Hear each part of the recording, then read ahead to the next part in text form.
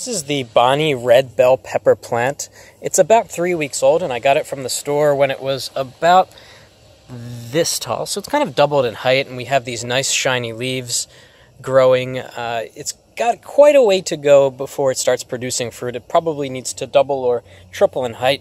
When I put it in, I fertilized with a general all-purpose fertilizer. I planted it in soil that has a lot of organic matter in it because pepper plants really like that.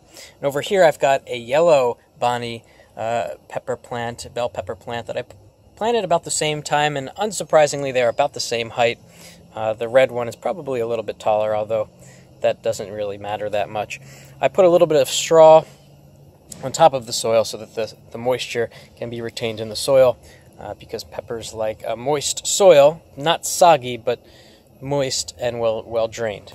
So I'll report back in a few weeks, and hopefully we'll have some peppers. Maybe a little bit more than that, maybe about 6 weeks.